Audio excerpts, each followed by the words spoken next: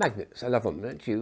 It's a little simple one bar magnet here with a black and a red end. There's one's north and one's south. It'll hold it in the middle. That's a nice steel screw, incidentally. Even the point, it's quite a strong little magnet. It even holds there as well.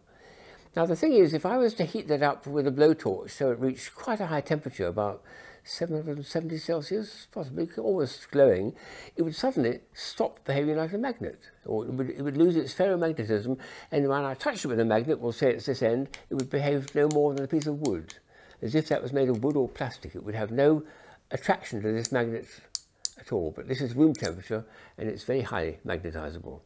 Now have a look at this equipment here, which we've got, which is going to show something extraordinary about this property. This is a little kit here containing a very strong magnet on this side. Let me show you how strong it is, because that's a screw sticking out. That's a very, very strong magnet, a neodymium magnet. And it's got a piece of wire here, aluminium wire. The tricky bit is that tiny little ring there, which contains a little piece of alloy, which has also a Curie point where it loses its magnetic property, much lower temperature, of perhaps just a few hundred degrees, and it'll no longer be magnetizable. At the moment it's being drawn to the very powerful magnet, and if you swing it away like that, you've got to hold it way over there to make it stop, and then bring it back and wing, blah, blah, blah, blah. So if we light the candle, it's going to light this little ring here, and it will then lose its magnetic properties, its ferromagnetism. What will happen? Well, you'll see. All I need to do is get a match, pretend it's someone's birthday, light it, and let's see what occurs. Which is it? There we go. Ooh, something's happening already.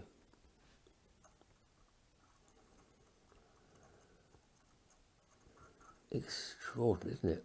It comes into the flame, it's heated up, it instantly loses its magnetic properties, its ferromagnetism, and falls away under gravity, and then it cools down enough instantly. I'll see if I can bend it a little bit more like that. It's clicking away like a motor almost, isn't it? And that's what we call this.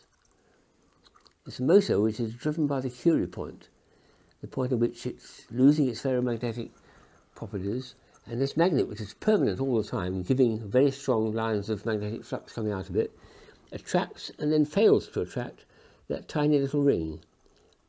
The wire bit is made of aluminium, and that's not affected by this at all, like copper and so on. It won't respond to magnetic forces. But that tiny little ring there is responding at room temperature to a magnetic force, which is why when I turn the flame away strongly, perhaps there, it'll be pulled towards it. When I put it there, it's coming into the flame, heats up above this few hundred degrees, and instantly loses its ferromagnetic properties and falls away. And it's now almost, if I get it just the right angle, I can get it to tick back and forward. Tick, tick, tick, tick. I'll go a bit more like that.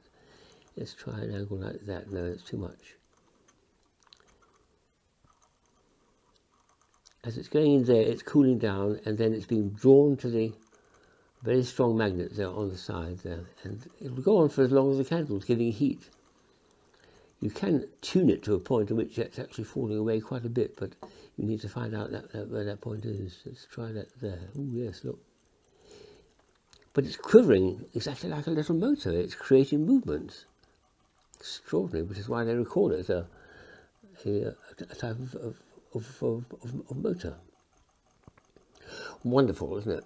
Very, very interesting, very strong demonstration of this extraordinary effect, all to do with this magical critical point called the Curie point. And it can be done with a candle, not with blow torches, which makes life a little bit easier, but there we are. So that's going to go on for as long as the flame is close enough to it to raise it above the 2 or 3, 300 or 400, a few hundred degrees, and make it lose its ferromagnetic properties, and then it falls away, pulled down by gravity.